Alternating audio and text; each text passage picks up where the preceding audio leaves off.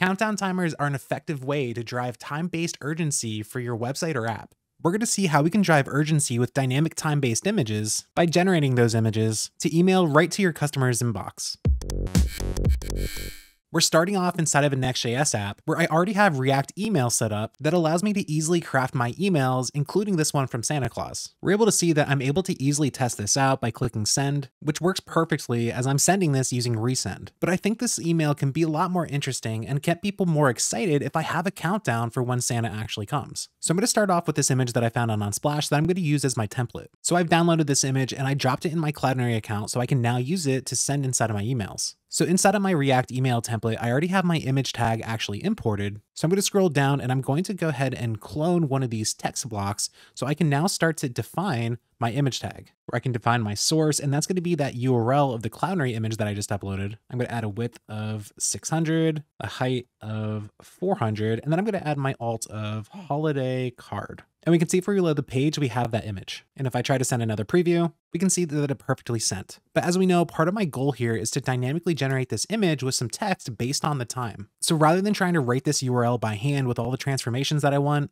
I'm going to use Next Cloudinary in order to generate that URL. So inside of my terminal, I'm going to run npm install next cloudinary. And to make this work, I'm going to use the getCLD image URL function, where I'm going to import that getCLD image URL from Next Cloudinary /helpers, where I'm going to now start to define my URL for my image, where getCLD image URL, where inside I'm going to pass in my source, where the source is going to be the folder directory that I'm in, and then the ID of the image, which in this instance is the name that I grabbed from Unsplash. So for me, that's going to be my email timer and then that ID value. And the only other thing we need to do is configure our Cloudinary account, where I'm not too sure how environment variables work within React email right now. So for now, I'm going to add a second argument to the getCLD image URL, which is going to be our configuration, where I'm going to define my cloud and then my cloud name, which in my instance is going to be Space Jelly Tutorials. And if we reload the page, we can see that's loading perfectly well. Now, as a bonus, because I'm downloading this from Unsplash, this image is actually really big and we don't need it that size. So I can also make sure that I define a width here, which is more reasonable to maybe double the actual width that I'm showing it to make sure that it's Retina. So I'm going to display that at 1200. We can see that the image is still working well, but this time it's a much smaller image at that 1200 width. But the performance optimizations aside, we want to actually add some text on this image. To do this, what we're going to use is the overlays property, where we can define all the different overlays we want, including some text. So I'm going to define my overlays property, where here I can add as many as I want, but let's start off with the first one, which is going to be a text property, where I'm going to define my text of Santa is coming in, where we want to also define our font family, which let's use Oswald, which we can use most of the Google fonts available. And I'm going to define a font size of 50. I also note that I want to display this as uppercase at the end of this, just so that it's manageable to me in a readable way. I'm going to add to uppercase. And we can see just like that, we already have some text on our image. But how about let's also make this a different color. I like this RGB value of BFF, which I admittedly pulled from a palette generator. And instead of 50, how about let's make this 70. And I think that's looking a lot better. So now let's add some dynamics text for how much time there's left until he comes. So I'm going to go ahead and just clone this overlay, where we're going to update the text this time to say, how about 15 days and 15 hours? And we'll update this to be dynamic in a second, but just so that we can test and see how this looks. I also know that I want my text to be white, and I want to use a different fun complementary font for this. So I'm going to use Berkshire Swash and bump the font size for that, where we can see in front of the Santa is coming, we have some nice looking text, but we have the positioning issue here. So I'm going to add a new property where I'm going to say, I want to move this down using the Y value of, let's say 50 to start. And then on my original Santa text, I'm going to add another position property. Let's say for this, I want a Y of -70. I generally think that this is looking good. It could be a little bit tighter. So how about we do 60 and 40? And I think that's looking a lot better. So now let's actually make this text dynamic. So we want to calculate the time between now and Christmas. So I'm going to say constant date today is equal to new date. I'm going to say const date Christmas is equal to new date, where I'm going to paste in this value where it's just going to be December 24th, 2023 at 11:59:59. Now we can even future proof this by adding a dynamic value for the year, where I can add my date today and I can add get full year. But now let's get our time left, which is going to be our date Christmas, where we can use the get time method, where we can subtract that or subtract from our date today dot get time. Now to get the hours and the days, I'm going to go ahead and paste this in rather than trying to type it all out. But what we're ultimately doing is we're taking that time left. And first of all, for the days, for instance, we're taking the time value that would represent a day, and we're dividing that all so that we can first of all get the days left. But then we're also going to do the same similar thing for hours, but we're going to use the modulo symbol, the remainder symbol instead, so we can get whatever's left over that doesn't count as a full day. But now ultimately with those hours and the days, I can go down to my text. I'm going to make this a dynamic value. I'm going to say days, and I'm going to say hours. And once I refresh the page, we can see at the time of me making this, there's 12 days and 7 hours left. But now that we're actually calculating that, let's double check and send this to our email again to make sure that it's working. So I'm going to go ahead and click send. And it looks like this time that the image is actually broken. Now the image itself is working inside of the browser, even if I open it up in a new tab, but what's actually happening is if I start to look at the network panel for this image that's loading, and I start to look at the actual content type that's coming through, we can see that we're dynamically getting a different modern format based off the device. And when we're actually sending this through the Google email pipeline, they're going to cache this image, and they might not be able to work with the modern format that we send back to it. So this means we need to actually force a specific format for Google and other email providers to understand. So all we need to do for this is specify the format that we want to send, and we just want to send a JPEG. Technically, I saw that Gmail can actually take a WebP image and convert it to a JPEG on the fly, which might mean that it's a smaller image that it's sending. But anyways, we don't want to mess with that, especially with other older email clients. So using a JPEG is probably the best bet here. But now if we try to send this image again, we can see that it's now working perfectly. But we still have a little bit of an issue where when we generate this email, it's generated at the time that we send this. So say somebody opens up this email another 3 hours from now, it's still going to show that same 7 that it shows now. That's because we're generating it inside of the email template. So when it compiles and runs and it actually sends, it's going to use the time at the time that it was actually built. So the trick to getting around this is to use an endpoint where we can point to a server generated response to build that image and then send it back as part of that request. Now, since we're right inside of Next.js or really any other framework that supports API endpoints, I can easily create my new endpoint by creating a new folder. I'm going to call that API, and I'm going to create a new folder called timer. And inside, I'm going to create my route.ts file. Here, I'm going to export my async function called get, where the first thing I'm going to do is copy over all that code that I was using to actually generate the URL for that specific image. So including that import and including this URL for the image itself. Now, of course, I want to also get all that date and time information and paste that right inside of the endpoint. And I can probably just get rid of all that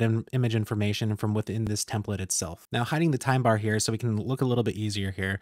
What we ultimately need to do now is we have this URL, but we don't want to just simply return it, the URL, as a redirect or something.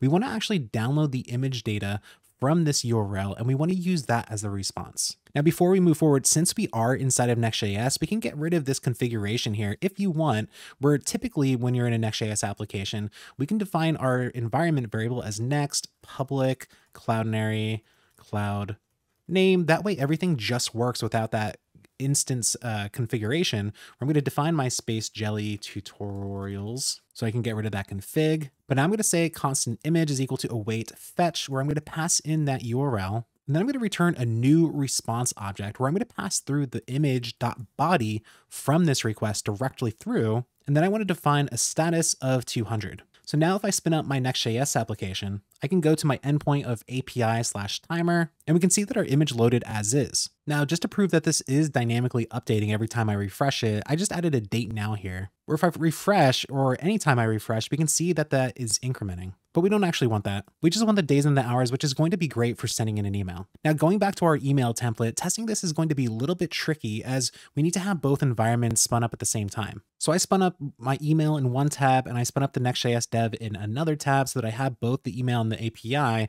But now inside of my template, I'm going to define this URL as my API timer, which I set up that endpoint, but I need to add the HTTP localhost 3001, where it looks like my process wasn't killed, so it's actually 3002. But we can actually see that that's now loading from that local endpoint inside of the email template. Now we can't go ahead and send this like we would our other images, as it's not going to simply work since we're loading this from our local endpoint. And rather than having to actually explicitly send this right here, since we're probably going to be sending these programmatically, we can define this as an environment variable. But for now, I'm going to go ahead and deploy this route so we can actually realistically use it. Where I already had this project set up, so I just had to push it and it's already automatically deploying, where we can see I got an error here, and that's just because I needed to go through and actually set up my environment variable for my next public cloudinary cloud name. But now on my deployment, I'm just waiting for it to finish, where now once it's finished, I can now copy that domain, replace it in my timer with my protocol. And once we refresh, we can see that it's now loading fine. So let's give this a try and send this out. And we can see that it's perfectly sending, and we can probably even see that the hours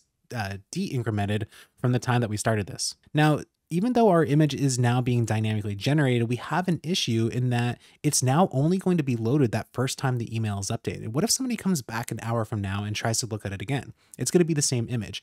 What's happening is Gmail is trying to cache that and the browser is trying to cache that. So if we try to go to another email and then we come back to it, we can see that it never actually reloaded that image. It just showed that same image as it was before. So how can we actually force it to send a new image each time, and so that we can actually force it to reload that image? Now to solve this, we're going to do two things. First of all, I'm going to change this to a dynamic value.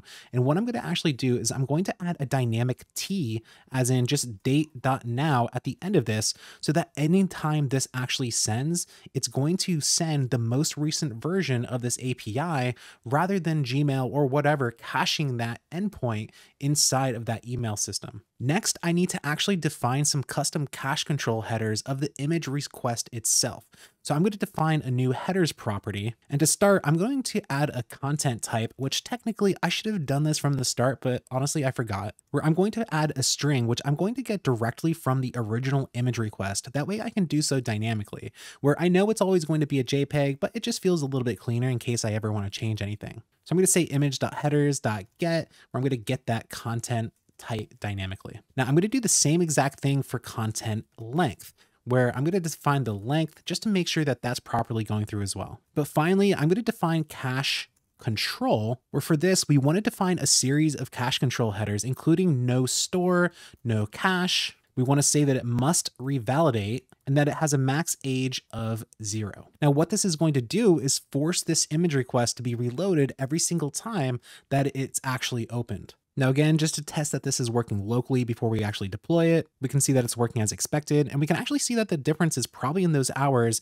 between us trying to run this locally versus coming from Vercel servers. But we can even see if we open this up inside of our network tab, where we start to look at the headers, we can see everything that we added, and we can see this cache control. But once our new deploy is ready, we can go ahead and send this thing. And if we open our email, we can see that it's working perfectly fine. But if we start to go back and forth between the email again, we can see that every single time that we go to it, it's going to load again and again and again, which is perfect because we want it to dynamically update every single time that somebody opens this email, whether it's immediately when we send it or a couple hours later, so that they always get the time left accurately for when Santa is coming. Now, this image that I came up with is just one example of what you can do with this. You can swap out any part of this, whether you want to create a fun one that has Santa on it, maybe you want a little bit more of a cozy feeling with a different size image, or you want to actually get a Christmas tree in there with some ornaments and decorations. Because we now have access to the Cloudinary API, we can now use a ton of different transformations and effects to get exactly the image that we want. Next up, we can use the same technique to dynamically generate social card images for Twitter, LinkedIn, or whatever right inside of our Next.js app.